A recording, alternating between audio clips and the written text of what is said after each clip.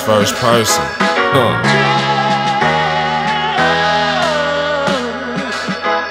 can beat me or you can beat me to the 19th hole. The 19th hole. You can beat me or you can beat me to the 19th hole. The 19th hole.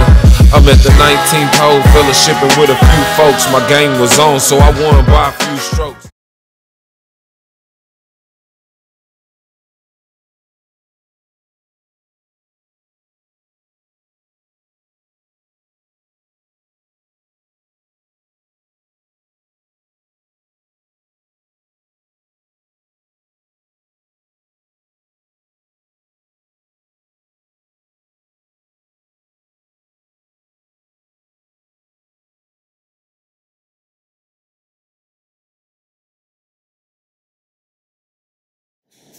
Yeah, I shot 80. Can't get lower. Yeah. I shot 80. Puerto Rico. Damn. Can't get lower. Damn. Let's go. Listen, go. I shot, what did I shoot? I shot a 40 on the front. I thought I was a man. One bogey, birdie. I'm thinking I'm the hottest thing ever. Straight pause. I get to the back. First drive. You can't cut none of this. Oh, you feel me? Oh, this. Oh, well, it's good. Start it up, man. This is good right now. I'm like, damn. First drive, yeah. Back nine. I'm like, okay, there it is. There it is. There it is. That is. Well, since there it is, man, we back after the round. You haven't played today, have you? No, I mean, it's still early. No, I'm chilling today. I'm chilling. I got two back-to-back good ones this week. We at the 19th hole, man. I'm your host, Warren Hardy. This is my partner in crime, the golfer bro himself, Jay Reed, Mansour Reed. Got the homie today. Yes, sir. Big E. Yes, sir. Eric Ebron.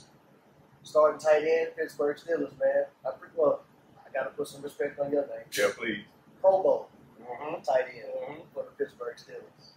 How you doing, man? I'm great, bro. I'm great. Appreciate the much love. Appreciate the much love.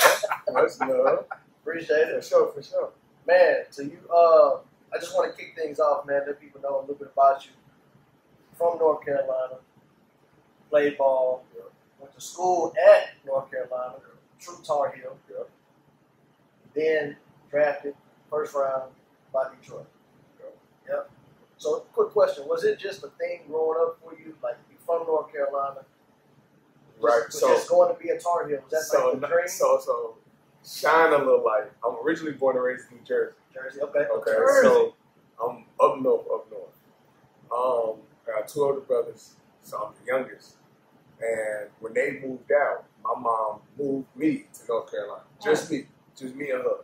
So it was kind of like to just build like this dream or to start new, because being in New Jersey didn't do much for us. So it was like a fresh start for both of us. And she was like, well, I want you to, do something with yourself, be something with yourself. You know what I'm saying? So what do you want to do? Now, mind you, when I was in New Jersey, football is not like the thing to play. It's basketball. You're a hooper if you're in New Jersey, New York area. But I had played on a few teams with my cousins and stuff, and I had enjoyed the game of football, but I never really played it to where, you had to play it. So when she moved me to North Carolina, that's kind of when I got into football more. And I didn't get into that until my junior year of high school. So I didn't really start playing. That's still basketball country too, right? It's still basketball country too, but football it's more of a thing. It's not like Texas football. Like this high school football is another, universe. But our football was still big. It was big enough to where, we could sell out events. People would come. It was the thing to do. Now, we didn't shut down the city like Texas, but we did football in a popping way. Right. So I started playing my junior year of high school, and things just took off. Scholarship after scholarship. Is it true you played both sides of the ball? I played both sides of the ball. I was dominating. Defense, I had scholarships. So is this stat true? You had 10 touchdowns on offense and 13 and a half sacks. Yep. On defense. Yep. DN? That's correct. DN. That's correct. So they wanted me to play either defensive end or tight end, but it's something about, all right, so this was my theory when I was thinking about it and deciding where I wanted to go to college and what I wanted to do.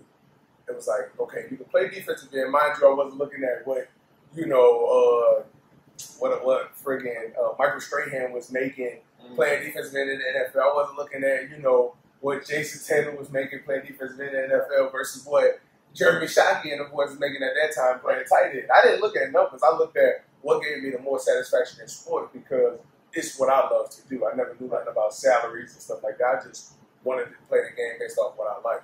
And scoring touchdowns was so much more.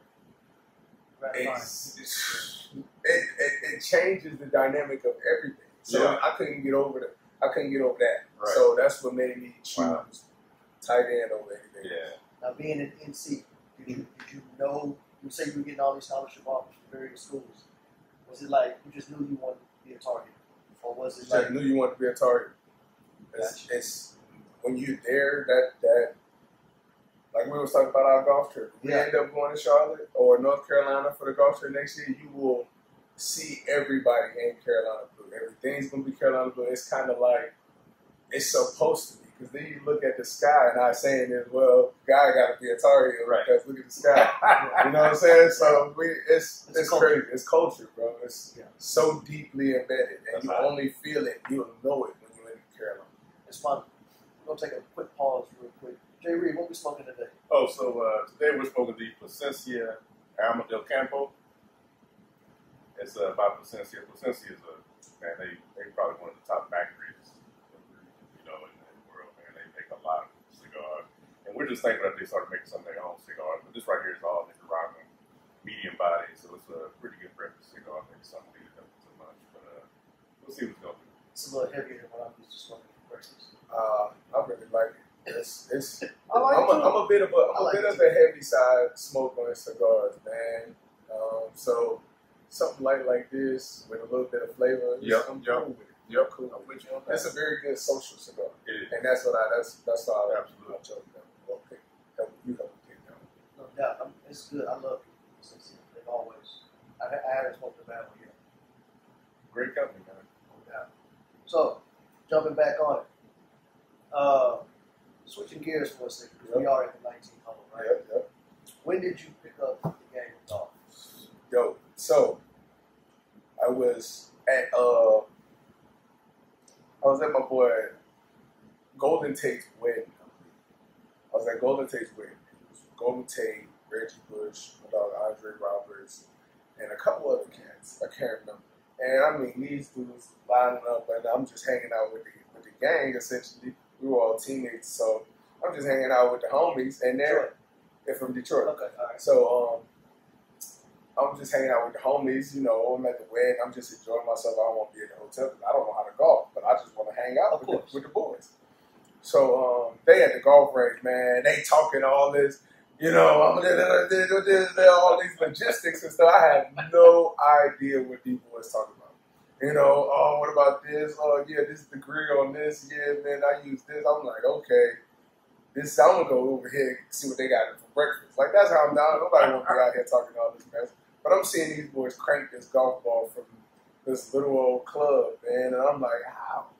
You know, it can't be that hard. You know, how hard could it be to hit that golf ball? I feel like that's essentially what everyone says, right? Everybody. How hard could it be to hit that golf ball? So, I'm at this point. I'm flying around the drone. I'm trying to get good content for the boys. This is my dog wedding, so I'm trying to, you know, be the guy. So just trying to play my role, and we get a lineup to one par three, and about two out of three of them on the green. Maybe one of them was short. They like, man, hit the ball. See if you can get it over there. They give me the iron. They hit because I don't know distances or nothing there. So I'm just lining it up, but I crank that golf ball. Lands right onto the green. They go, hold the hell on. How you just do that? And I was like, I'm a natural athlete. Like, this is like, it's always been like that for me, you know? So I didn't hit nothing else since then. How long ago was that? This was, I want to say this was, when did my 2015? Golden Gear. I want to say this was 3 years ago. 3 years ago. So 3 years ago is my dog Golden's wedding, I want to say. Wow. Three, maybe 4 years ago. Maybe. So that was my only time hitting a golf club. I still didn't play golf since then. So that was like my first time just hitting the ball with him. I still ain't play golf. So then I meet up with them again. I stay at Golden Tate's house. Golden stays on the golf course in San Diego. And I'm with Andre again. And they golfing. So I'm like, man, I'm going to play something with y'all. This was about, I want to say this was about 2 years ago. So I'm playing. So then I just got a bug. And I was just like, I'm going to go get my own clubs. That's it. I'm going to try this out. So I get to Indianapolis. So Indy, it's about 3 years ago. I get to Indy. Everybody golfing the Indy. Indy flat land. Yeah. Ain't nothing to do but play golf. So I'm like, I'm about to get into this. So I can find this dude, and he started tailoring me out. So we start swinging club at the club. I go to see him day after day. We start swinging club at the club, start figuring out which one works best for me. I started off with the Callaway Rose, did it right. fat face, I can't hit the ball. Right. So then it went to the Cobras with a little skinnier face, and now it's the PhD with the pro face, and it's like, okay, I'm dialing it in. The only thing I need now is my driver, and once I get my driver, I feel like my bag gonna be good. So your whole bag right now is PhD. My whole bag PhD. Everything. Even the driver right now. Even the driver right now. But you say putter, driver, wedges, PhD. You want to go to the Sims? Yeah, I need my TaylorMade. I need my I love the way it look. I love the way it feel. I love the way it sound. It's like you can't replicate that. You know what I'm saying? PhD. I love PhD. TaylorMade, come on, man. TaylorMade. I'm picking my game up. Man, I ordered my club February 21st. They seen my tweet. I know they saw my tweet. I ordered my club February 21st. I said, driver, bro. I just want to be able to drive the ball before I gotta go back to work. You know what I'm saying? Brother out there. Come on, man. So I can't say nothing bad about TaylorMade. I was a TaylorMade man. I said this on one of the episodes. I started out with Nikes when they had them slingshots. Oh, sling, yeah. The fat boys. And then I went TaylorMade because I was like you. Yeah. Look. Yeah. The feel. Oh, yeah. I mean, I ran through 3 sets of TaylorMade. Oh, yeah. Full sets. Man, I've been playing about 20 years. I didn't get them all except PhD. That's the only thing I had PhD. But Callaway is my favorite. Okay. Callaway. But Mizuno irons, I like Callaway. Yeah. I'm playing. Everybody do. I'm playing ping irons. Oh, they're nice. And I got Titleist. Black out irons. They sweet. I like them. I love them. Yeah. They got the weight, the toe. Yeah. Man, I can crank them. So look at it. Tell me this. You say you love the feeling of scoring touchdowns. Which is better? Touchdown, birdie, or the 300 yards? That's a good question. Very good. I don't think it depends. We're not talking about No. So it depends. It depends on I'm gonna help you. I got you. I'm gonna help you. Take out the crowd. Yeah. Take no audience, nothing. It's just the feelings. We're going based off feelings. They don't feel it. Women say we don't talk about our feelings enough. Wait, right, for sure. Hey, look. So I saw this thing on Instagram. Woman and a dude. I'm gonna get back to the question. There was woman and dude seeing a psychiatrist, whatever psychologist, whatever they do to help benefit their relationship. A helper. And she was describing her husband in the ways that he was, and the lady was describing to him in golf terms, and he was like, "Oh, honey, that's how you're feeling? I didn't know that." And at the end of it, it was like, "Well, you need to learn how to communicate." And the wife's like, "See, I told you." She's like, "No, you." And they was talking about in golf terms. She needed to understand golf so that she could make her happy. It was so funny. Oh, I guess. But anyway, so it depends on the difficulty of the birdie. It depends on the difficulty of the birdie or the difficulty of the 300-yard drive. Because scoring touchdowns is always difficult. It's the hardest thing to do in the NFL is to score a touchdown. So it made it look so easy. Man, it's so hard. It is so hard. It's easy to make it look as many of them as I have. It's still the hardest thing because the defense's sole job from the moment they step on the field is to prevent you from getting in there. Period. So, period. Right. So, if you can disrupt that goal, and that's goal number one on all teams, right? You've already messed up. Yeah. You know. Yeah. But look though, right? Your homeboy could have just hit the drive of his life, stuck that thing 2 feet, and you can chip it in. And for birdie, and he hit a birdie, and your birdie is that much more. exhilarating than his birdie is, and you know what I'm See, I saying? didn't think about that. What kind of birdie is it? You know what I'm Right. saying? What kind of 300-yard drive is it? Yeah. Because it could be it could be, you know, the straightest fairway, look at trees right and left, and you crank that thing 300 yards pure, you like, hell yeah. You know what I'm saying? And can't nobody say nothing. You know what I'm saying? Because somebody got to cut, somebody got to draw. Yeah, you know what I'm saying? But scoring a touchdown, there's nothing better, man. You score a touchdown, crowd still screaming for the next 10 minutes. I said take the You crowd sitting out. there. You sitting there. Your homies dapping you up. You the man.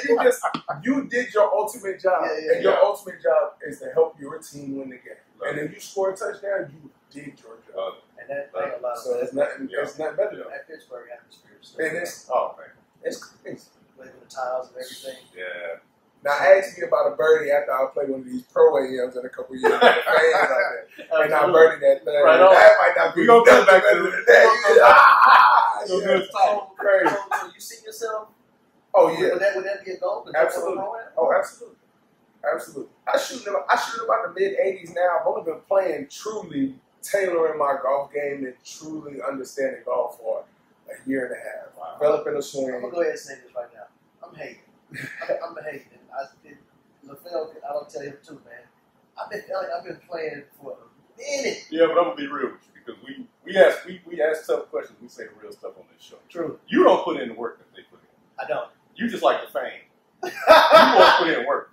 Yeah. Yeah. He went to got fitted. Yeah. Tested out all these different irons. You see something pretty, you buy it. You go get it. You looking clean on the course. You be hurt. You don't even care. You still playing. Him with Phil. Real talk though. Y'all boys put in some work. Y'all They put in I work. said the He same too. I said the same thing. But that's the athletes, man. That's them pro athletes. To me, they can't perform down there. Yeah, y'all are training 24/7. You got time to go play. Yeah. Be real with that too. Yeah.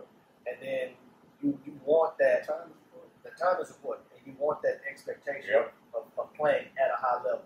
Yeah. Like even when we went to, he had a chance to come to where did we go this year? Phoenix, right? Phoenix this year. He came out there. He said you had a great time That with us. was a great time. The boys, we were live. Yeah. Phoenix. Yeah.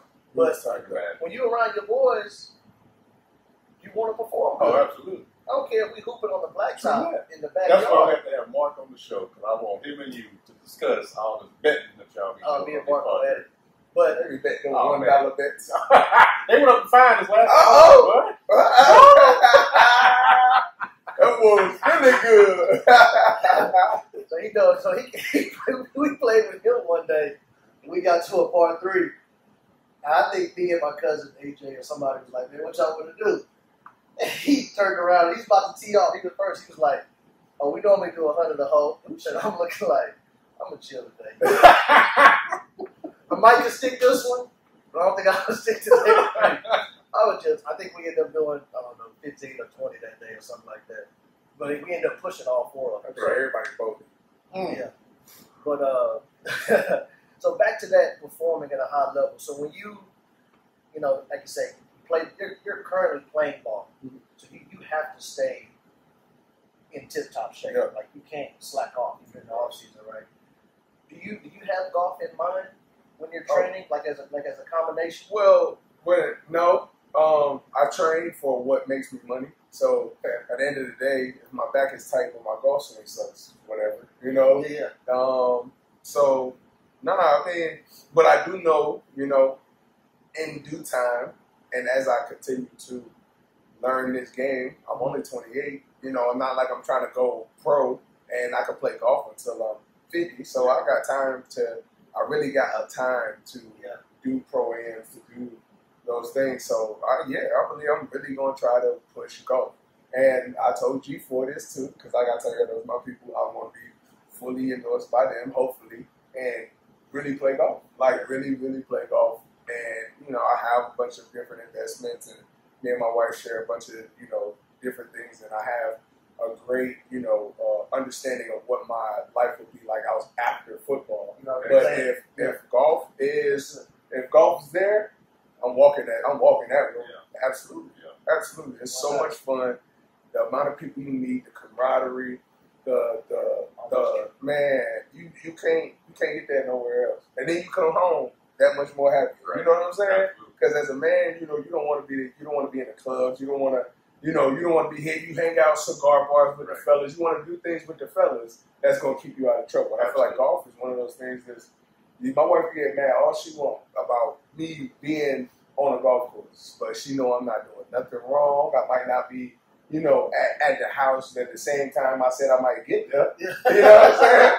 But I'm not doing nothing wrong. I'm just with the fellas, and I'm playing golf. Spit facts. So it's nothing. Like I feel like it's the best male way of having peace. You know what I'm saying? And clearing his mind. I've always said, again, we're speaking real on this at the 19th hole, right? I think you want to be around people that's in your same demographic, whether it be socioeconomic demographic, right, or just demographic in life, right. You know what I'm saying? Most of us are of a certain age. You're a little bit younger. You said you're 28, but still, you've put yourself in a position socioeconomically where you want to do some of the same things that people your age are doing. They're playing golf. They're smoking cigars. They're doing investments. You got two boys at the house. You're married. Right. So you want to be in line with some of the same things with that group. Right on. Right? Yeah. I'm one of the younger ones here at Stokies. But I sit back and I listen to these guys. I listen to the stories they tell. I listen to some of the mistakes that they made early on in life. And I sit back and listen and I ask questions and I just learn. And even we're at the golf course, I make a point before we go out there. Let's be real. Everybody ain't golfing. For sure. Some people can't do the Can't afford 60, 75, 3-4 times right. Exactly. And if you're playing like that too, right? The Yeah. memberships that come along with it, right? So you kind of want to align yourself with that group of people if you're able to. And you're right. It keeps you out of trouble. I've had no issues saying, hey, I'm going to go smoke a cigar or I'm going to play golf with my boys. Because at the end of the day, you know where you're at. Exactly. So Right on. I think that's good. So back to my next question. You were talking about it a little earlier today. What's some of the best courses you played and how have you played? Yeah. Okay. So, man, I wish I could remember the one I played in California with Golden at one time. I can't remember. Is that San Diego? It was in San Diego. I can't remember the name of it. It was a sick course, but this was before I was good. Say Mission Hills. Nah, I'll find out. Don't say Torrey Pines. Wasn't Torrey Pines. No. Man, I can't remember. But that was one great course, but I wasn't good enough yet to really truly enjoy the course. So since I've been good at golf and some of the best courses I've played, like I just said, I just got back from Quail Hollow. This will be my second time playing Quail.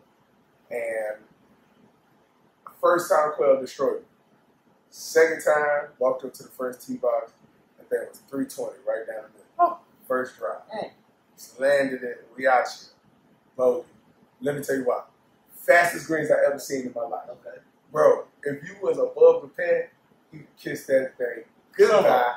Come on. And you could tap it. Tap. And it would. And I'm like, okay. So I be seeing these dudes on tour take that thing all the way back and I'll be like, how do they do that? Because I can't even pull mine back a little bit before that thing go flying that Quail. You have a mallet or you have a I'm blade. blade? Oh, I'm blade all the way. No, I can't do that big bag, heavy bag bullshit. I just need something simple, keep me nice and right. No mallet. But so Quail was crazy. But look, I took advantage of Quail this time. Shot in the low 90s, which is very respectable for Quail. If you don't play Quail or these PGA courses like this, 90 is good. Absolutely. Birdie 17, which is one of the hardest par threes out there. I had my caddy like, dog, I don't know how the hell you just did that. He was like, there's some pros that can't even make their ball stop like that. I'm like, chill, bro, chill. Don't gas me up like this. Don't gas me up like this. Right. Almost got my first hole in one at Quail. Ball went inside the hole and out. 7-iron from, I think it's par 3. I think it's number 4 or 5 the tee box sit there, and the green is a little bit lower. Dude, my caddy was like, I was about to hit a 6-iron. He was like, you got no wind. The way you hitting that thing right now, 7. I'm like, 7? He goes, 7. I'm like, 7. He looked at me, he goes, 7. I'm like, all right, he take off. I hit the ball. He went like this. He's watching the ball go into the hole. Boop, it jumps out. Come on, man. Party. Couldn't putt.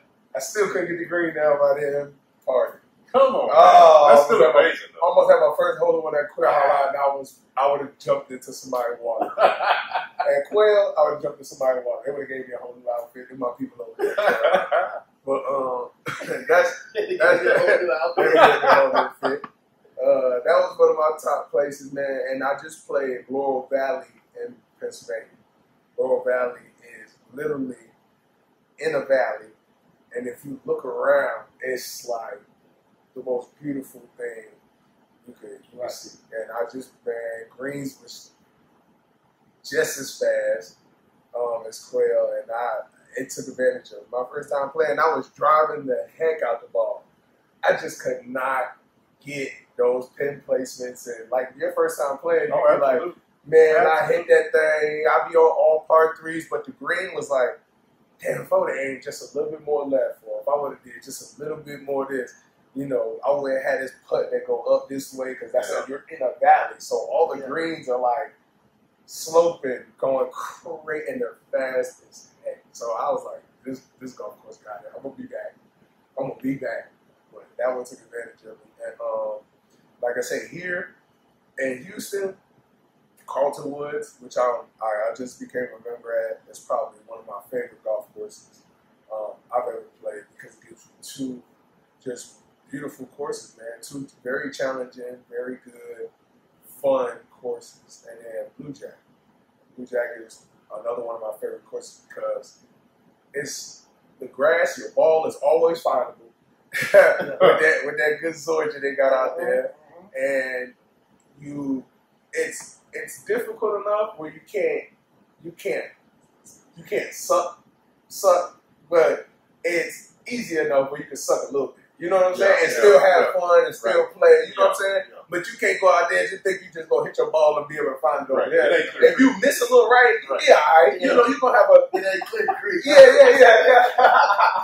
Facts. It ain't that. Or Quail Valley. Quail Valley will let you find your ball over there. So man, when I lived up there, I was a member of Kingwood. Okay. I'm surprised. Yeah, I played Kingwood. I have played Kingwood. It's like 7 courses over there. It's like 3, 5 courses. 5. Oh, really? It's 5 different courses. It's 5 completely different courses. And they're gonna make you have to play each one of them. You have to respect them individually. Absolutely. Like one of them, the island course, you better be able to be okay. Yeah. You better be able to drive the ball. It's big dog. You better be able to drive the ball. If your ball goes off that first cut, it's hell coming out. It's thick. Then they got the marsh course. The marsh is going to put your course management to the test, because it's like, okay, I need to be able to hit it here so that I can have a good approach shot. Right. Yeah. There. Yeah. And it's cut like that to where you have any to of manage those courses compared to what's going on in the wilderness. Yeah, wilderness. I would say they have one called the Forest. Okay. It's That's the probably one we play. Forest is probably somewhat. It's not as wide as the wilderness. Yeah. Because the wilderness, they have some holes out there. You have to really drive. Right. Forest here is narrow, so if you got a good 3-wood, you play it. You gotta be able to put it down there. And last, they got. I mean, it's nice, and for the price for 5 courses, anytime, man, You can't beat that. you can. And then I moved to this side of town. Like, there's no way I'm driving to Kingwood once a week. King, Not gonna happen. No. So what would you say the part of your game you feel like you need to work on right now? If I could consistently drive the ball, because I feel like I just got really good at my chipping. So yesterday my driver sucked, but what saved me was my chipping. So my T-box game was so terrible yesterday. But every par 3, I parred because I would save some, being from some bogeys, from chipping to be right next to the hole and save myself. So I felt like my chipping yesterday was really good. What I figured out my little nuances, with chipping and, leading edge first and making sure, all of these different things. Oh man, I study every little shot. I really want to be good at it because I hate underperforming. Like you say, it's just something about going out there and underperforming. Like if I have bad shots, that's gone. Yeah. But I don't want to have a consistent row of bad shots. Right. It makes 0 sense to be able to do that. You know what I'm saying? Right. Why come out here if I just want to do that? It makes no sense. Absolutely. So I just want to, I like to study, I like to learn, and I feel like the more and more I travel to different courses, the more and more I learn because each course is different. So it teaches you something about your game that you can bring to another course. Your game has to be able to, once traveling is your game has to travel. Yeah. You got to be able to hit every club. Because it may be some courses where that driver is great, but then you might have to put that driver down and go to a 3-wood or a long iron. My 3-wood, man, I can take my 3-wood with me wherever I go. My 3-wood going to be right down that thing every time. The people say, when I drive it to work, they just say, go to your 3-wood. And if they know me, they're like, just go to your 3-wood, bro. We done seen it before. And I smack my 3-wood, give me all my confidence back with my driver. Because it's kind of similar. But the 3-wood just doesn't have to be so elongated, so out there. Right. But it's so similar. And you get the same impact, the same joy from a 3-wood getting crushed 260, 70, 80 yards, the same as you would get that extra 30 yards you're looking for your driver. You know what I'm saying? Yeah. 3-wood 280. I had my 3-wood about 260, 270. It is really traveling 280. Oh, yeah. So you're carrying 260. Yeah. Oh, I'm carrying about 260. Wow. With my 3-wood. For 3-wood wedge for this guy all day long. Every ball. 3-wood wedge. 3-wood wedge. Every time. But you want that joy from your driver. You want that driver. Everybody wants to see that ball catapult. What movie was that? But it was like chicks dig the long ball. That's true. So I would say, you got some aspects of your game you want to improve? Absolutely. My putting is what's preventing me from breaking. I always have 1, 2, 3 putts around. Yeah. And it's hard to recover from that unless you get a birdie. My goal is I get 1 birdie or 2 birdies per 9. That's going to take away 1 of the 3 putts that I got. Like birdies are sometimes hard to come by. She ain't easy. Right? No. I would say my biggest thing right now is just consistently getting off the box. Yeah. When I can get off the box, I can do the par low. Oh yeah. But I can't get off the box. It's gonna be a long way. And that's what a driver, 3-wood, 3-iron. Whatever. Everybody. I think that's the hardest thing. That T-box demands a lot of attention, man. And nothing better than hitting the first one good. True that. You be seeing those Instagram posts where you like get the first one amongst your boys. Screw up the shot. Nothing worse than that. Nothing worse. Man, I remember the second time I was playing golf, man. I had got the bug like you got all this flag. I'm a part, man. Had my kicks, had my clubs. Right. They show my dog mark. I got to give it to him. All that. I'm up there, I'm wiggling that shit like old boy Sam waggling that shit. Man, it's about 10 older black men. At Herman is always kind of the crowd. So they all waiting on us. And I get up there, man, I hit that bitch and hit about that cup. One of them started laughing at mine. I said, it's never happened again. That's when I started getting lessons and put it in work. I was so embarrassed, man. Man, the first time, it's funny you say that. The first time I played, I was with my cousin Wayne in there. And they had been playing for a minute before I started.